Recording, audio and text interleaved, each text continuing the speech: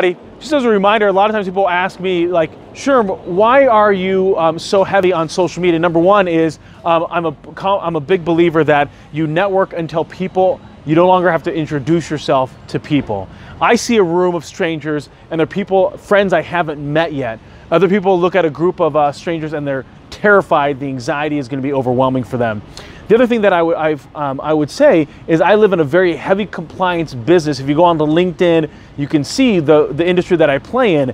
And so what I focus in on is nothing about what I do professionally, except how I can add value to your world. Leadership, career progressions, climbing that corporate ladder, how to make that side hustle become successful. I've been running my own business for over 13 years and have been giving advice and strategies to entrepreneurs and the business owners really since the beginning that I started out my career being entrepreneurial. And so it's being able to make sure that I can be of value to people online and face-to-face. Sherm's out.